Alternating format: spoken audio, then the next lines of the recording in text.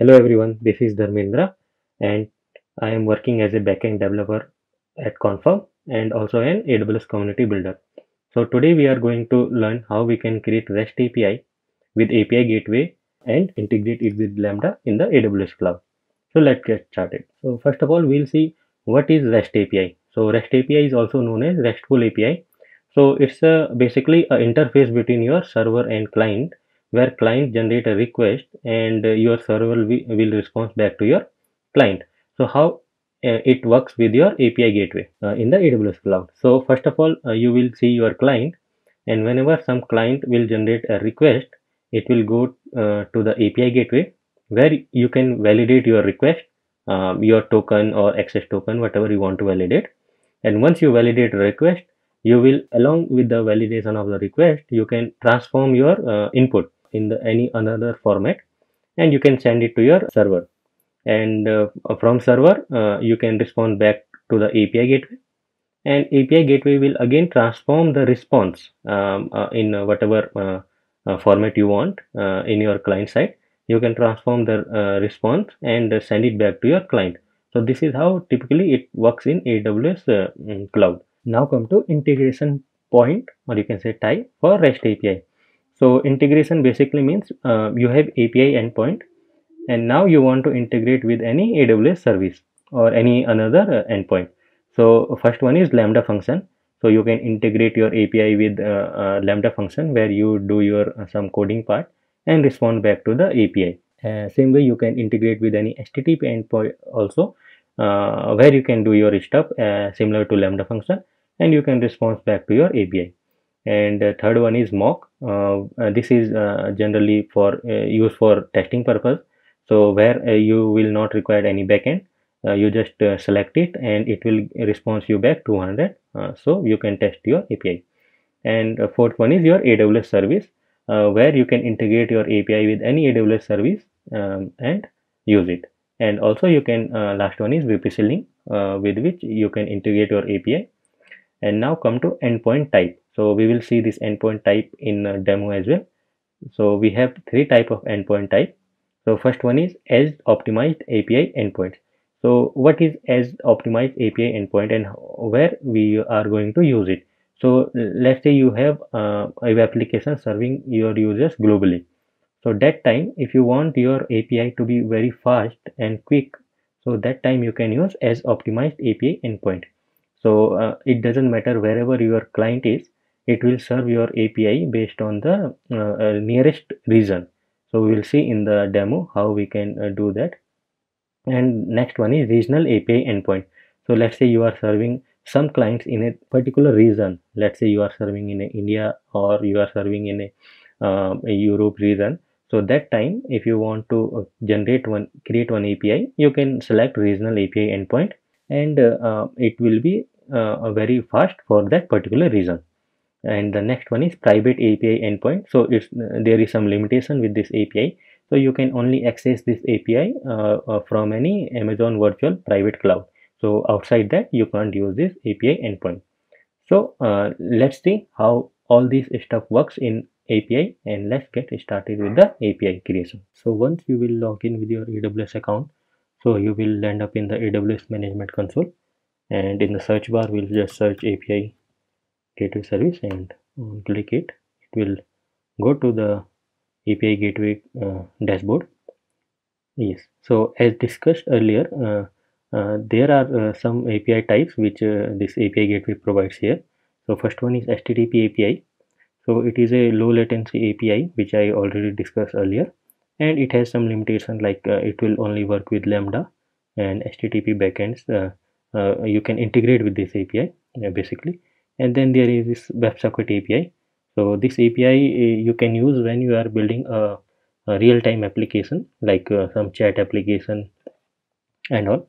And then there is REST API which we are going to build today, and we can integrate it with Lambda, HTTP endpoints, AWS services, other AWS services. And then there is one more REST API which is private. So like if you want to create one API which serves only within a VPC, so then you can create this REST API. So let's click on this REST API build, and yeah, so Now it's asking to create your first API. Just click on OK. And here is some options we are seeing here. So first one is REST API and second one is WebSocket. So as I discussed already, so WebSocket, when you are going to build some real-time application, so we are not going to use this WebSocket API. So we will only use REST API for this demo. And then we can start with creating new API or import some Swagger file or open API. And we can start with one example, and the example JSON is basically uh, implemented here already for us. It's basically a Swagger file. So we'll just start with example, and then there is some endpoint type it is asking. So click on this drop down, we can see there are three endpoints.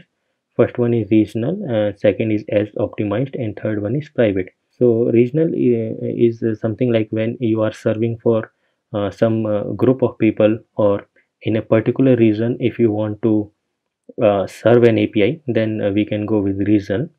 And as optimized is something like when you are serving an application which is going to be used globally, and people all across the globe can access your APIs. So they means you want you want your API to be very fast. So at that point of time you can use this as optimized API. And then there is private API. So like within a VPC or virtual AWS virtual private machine, uh, you can use you want to use an API. So that time you can select this private endpoint. So it will only allow to serve that particular API within a VPC. Outside the VPC you can't use that API. So let's we will start with the regional one. So just click on import. Yes, so it is saying that your API is populated and we just need to deploy it. Okay, so now here you can see a few of the things, like this is pets, and then there is something called get and post. So these are basically get and post are method, and this pets is the resource. So resource are basically the modules of your application. So like in this case, this is a pets which is one of the module, and inside that pets we are saying we have get method. So we can get all the information of the pets from this get method. Now if you see, there is one more resource which is inside the pets. Basically this is nested resource. So what we are saying here, inside all these pets, if I want to get only information for a particular pet ID, so then I am creating one nested resource with this pet ID, and I will just pass the pet ID, and I will call the get method, and it will bring me the only the information related to the pet ID. So similarly, we can create multiple nested resources under any single resource, and we can create multiple resources as well. So now we'll come to get. What is this get? So get is basically the method. Like if you want to get the all the details of pets, then we will integrate it with the get method. And if you want to update few of the response pets details, then we can use post method, and we can use the delete method as well to delete some records, and so on. So let's click on get method, and now you can see there are some method executions. So this is method request. So this is API interface which will directly deal with the client side. So whenever some client will request, basically a client will call the API, it will hit the method request first, and in the method request you can check the validation for that request. Like you can check if that request is genuine or not, and you can validate the tokens if you are doing if you have some tokens and all. So all those validations you can do in method request. Now this is second one is integration request. In integration request, you will basically be doing basically the transformation of the input. Like whenever some API call will happen, so you will get so many information like API IP address of the client, from which browser he is calling it, and if there is any input he is providing, all those information you will be getting in the integration request, and you can transform the request according to your need. Like whatever you want, you can just get those things from that input and pass it to your function or whatever service you have connected. And this is the point where it will show which of the service you have connected with your API gateway. So in this case, this is just a HTTP endpoint which is serving the request. Now in integration response, whatever output this HTTP endpoint will send will come to integration response, and it can be this can be any AWS service or Lambda, which will send the output and it will come to integration response. Now from integration response, it will come to method response, and here if you want to do some mapping of the response based on your client requirement, so you can do all those mapping here. Basically, before sending the output to the client, if you want to reform your output, so you can do all those steps here. So now let us test our this get method. So we can test it out here. So just click on test and click it again on the test. Now you can see there are all the pet details it gives us. So now we can see there are 3 types of pet. So same thing we can do for this pet ID. Click on get, click on test, but here we have to provide the pet ID. So as we have seen that there are 3 pets, so we'll just say I want the information of pet ID which is 1. So click on test and see it gives us the only information of that particular pet ID. So similarly we can create multiple nested resources under a resource, and we can create a similar method inside that. So now we will create one resource, and we'll try to connect that resource with one Lambda function. So we'll go to root and just click on action, click on create resource, give the resource name. So I will give it demo and click on create resource. So similar to pets, it's created one demo resource, and now we will create one method for it.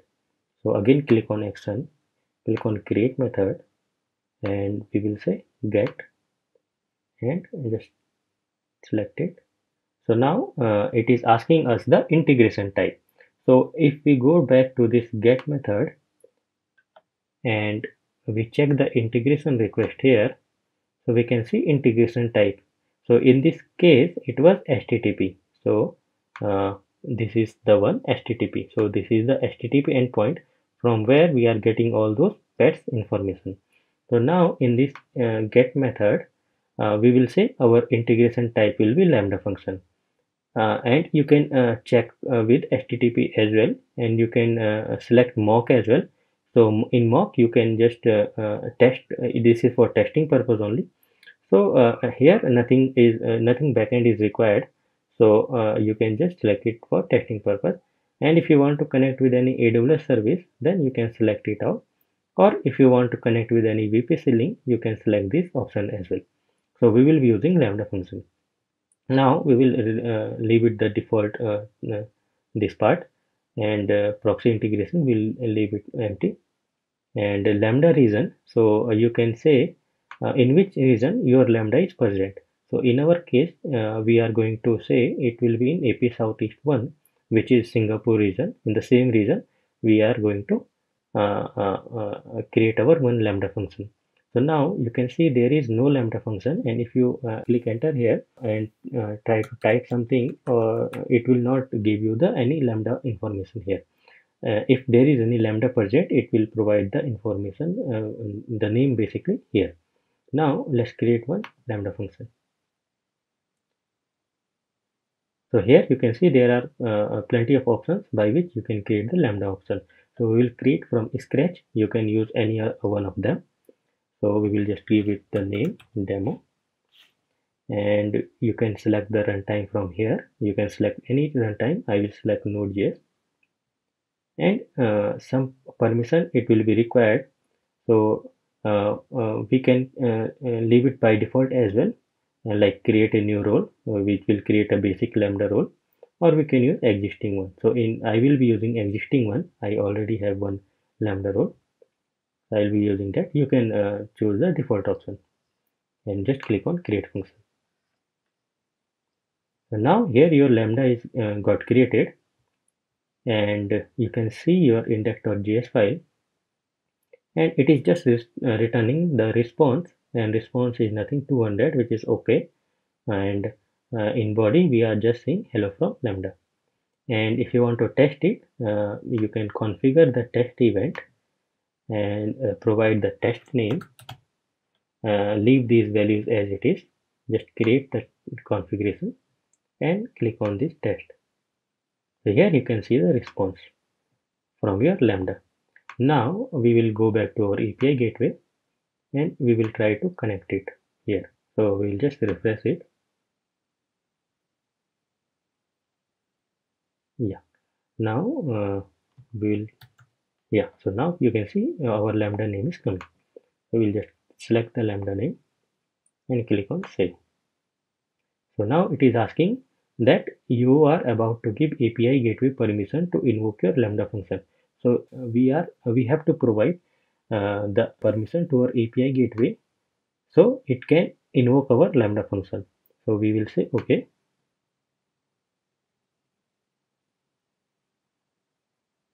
Now our integration request is done. So now here you can see this is our Lambda, which is integrated with our integration request, and whatever response will come from this Lambda will go through with this integration response and then with the method response. So now we can test it out, and we can click on test and see, you can see the output of your Lambda function here. Now you will require one API endpoint from where your front end will call all these methods. So for creating it, if you remember in the starting, it asks us to deploy all these API. So that is what we are going to do now. So we will click on action again, and we will click on deploy API. We will select the stage. In our case, there is no stage, so we'll create one. So let's create one dev stage on like pit test. And state description you can provide, it's optional. Deployment description is also optional, you can provide it, and or you can skip it. Click on deploy. So under stages you can see your stage is now created, and this is the main URL of your API. And if you click on it test, which is your stage name, you will see the resources, and for each resource you will see the method as well. And if you click on that method, you will get the API endpoint. So this is the one which we have created for our Lambda function, and just copy and paste it in the browser. And see, you are getting now the Lambda response in your browser. And if we go to this pets one and go to this get, so you can see the slightly difference here in the API endpoint. So for demo, it is after stage name, it is a resource name, and for this pet, it is pets. So if we go to browser again and paste it, you can see the response is coming to the browser. Now we will go to our Lambda function, and we will do some changes here. We'll just print out the input.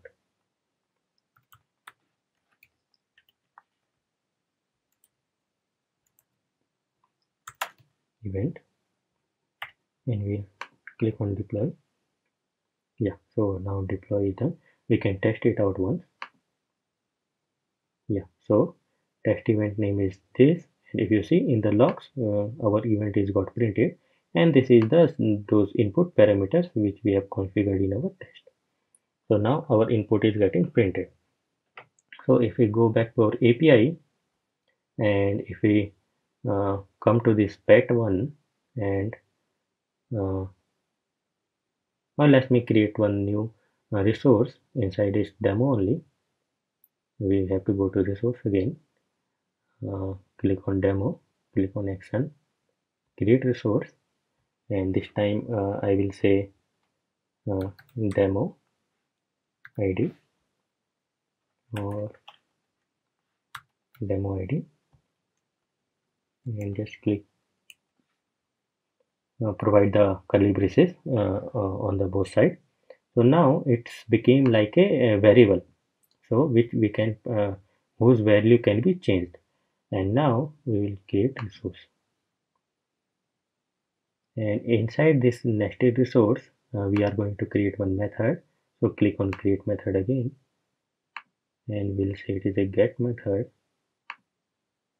and select it again the lambda function, same thing, demo. Okay,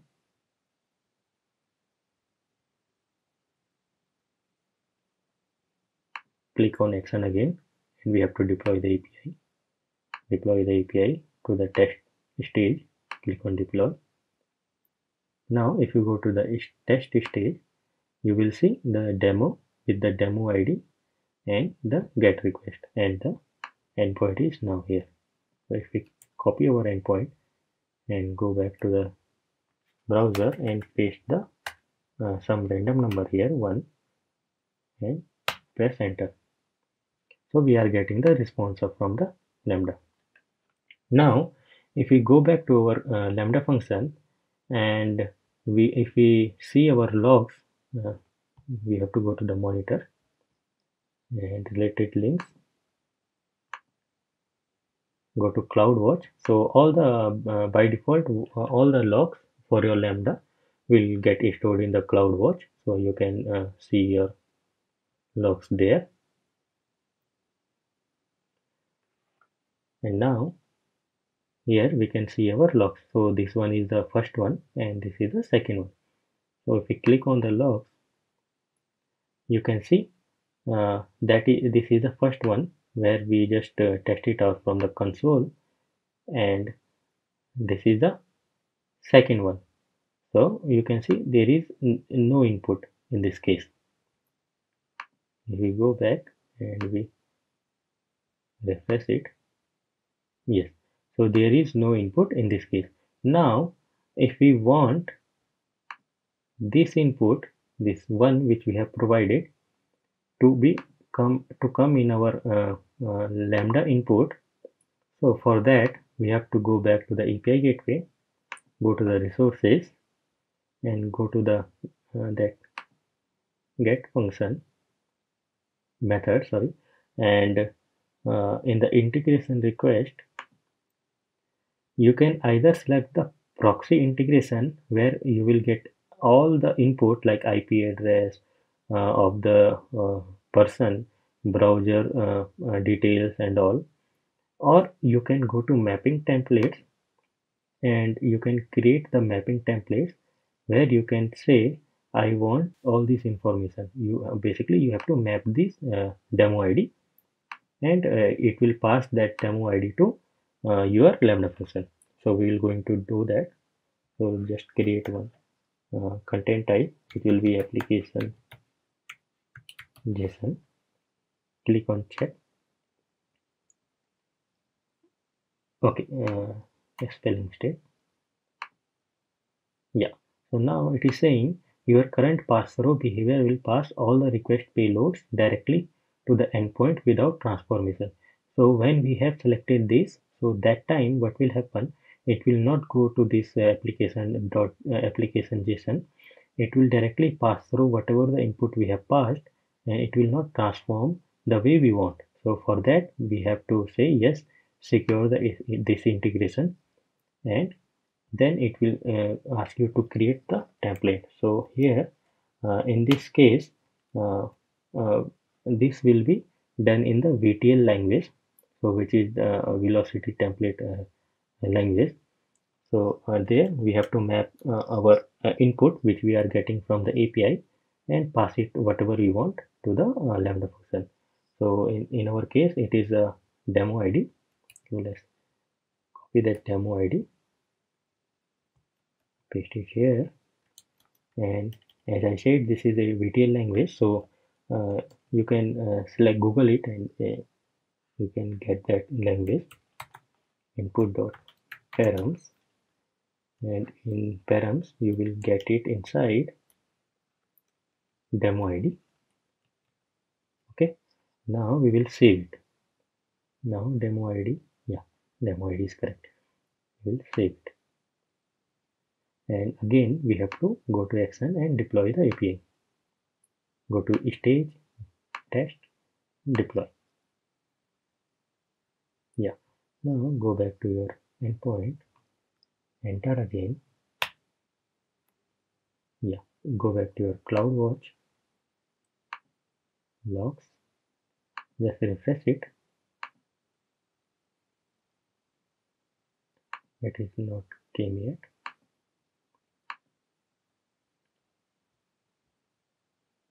Yeah, so now you can see the input, whatever we have provided, came inside the demo ID key, and which is 1. Now go back to your endpoint again and enter any random value. Let's say test, and enter. So now it return the lambda response. Now go back to CloudWatch again and check for the latest log. So this is the latest log. Now click on the log, and you see your demo ID is present with the input test. So this is how you can map your input, whatever you want from your API, and you can pass it to your lambda function like this. Okay, now I will show you how it will behave when we will select the proxy integration. So we'll just select it, proxy integration, and it is saying, are you sure you want to switch to the lambda proxy integration? We'll say yes. Okay, and it is just asking permission to invoke it. Again we'll say okay, and let me remove okay, yeah, it already removed by default. So now we have to deploy it again. Deploy API, test, deploy. Now go back to your endpoint, and let's say this time we'll change it. Now press again, enter. So now you can see hello from lambda. So this time our response also got changed because of that proxy integration. And if we go to our CloudWatch and go to the log, now click on your latest log. Now if we see the log, you can see the difference. So earlier we just got the test one, which we provided from the API, and now is this time when we selected the proxy integration, you see we have got so many information, like what is the resource path, which is our demo, and then demo ID, what is the path basically with this demo ID, what is the value we are getting, and then the method, which is our get, and this can be a post, delete, anything, and we are getting the headers values. We are getting so many things like query string parameters, and then you can see path parameters, which is demo ID. So whatever we have passed in the demo ID came here as a path parameter, and we can get that value from path parameter. And then there is body, which is null in this case. If it is a post method, then whatever you will pass in the body, it will come here. And here you can see the user related details, like from which browser user is accessing that API, and what is his OS details. All those information you will get when you will select the proxy integration. So this is how the API works. So this is how this API gateway works with the all these lambda function. So you have to select the resources and then method, and if you want to create nested resources, you can create nested resources as well, and you can connect it with your lambda function like this.